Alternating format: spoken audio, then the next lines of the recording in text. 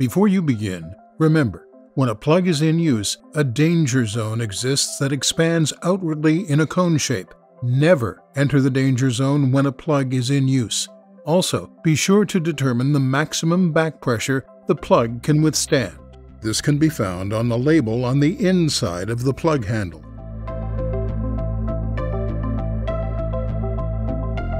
First, clean any debris or foreign substances before placing the plug.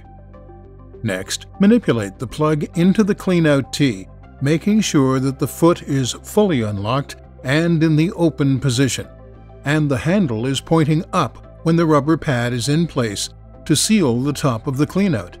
Then push down on the handle until the foot engages on the cleanout and locks into place. Begin your test.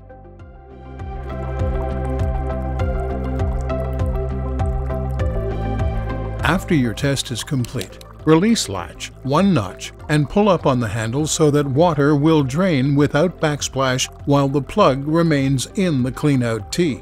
Once water has drained, release and hold the latch to open while pulling up on the handle to fully remove the plug from the Cleanout T.